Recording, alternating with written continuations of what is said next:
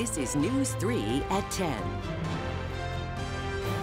Good evening, I'm Brooke Slyer. We're learning more about a Facebook post causing a stir in Marion and across the region. It claims a coach at the high school made an inappropriate comment toward a student who's black. And tonight we're hearing from the school and that student's family. According to the family, the coach for the girls' track team made a racial slur toward their loved one, who's a sophomore and a member of the team. They claim that happened Wednesday and the coach laughed while making that remark in front of other teammates.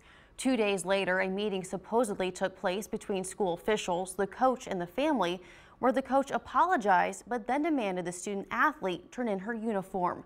The sister of the student, Asia Gossett, then took the matter to social media as more people are starting to stand up against racism. Because I see now that a lot of people are saying something and they do want change. So why not start here and also make a change? We can't allow stuff like this to happen here. People should be treated the way you would want to be treated. It's totally unacceptable. Gossett says another meeting took place yesterday with school and city officials.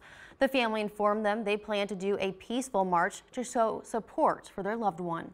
Because we want to do things the peaceful way. I feel like that's the only way right now that we can get the answers that we actually want and the results that we actually want from this situation.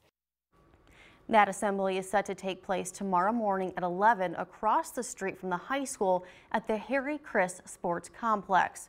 In a voice message shared with News 3, the school says they're aware of the issue and that the assembly will take place.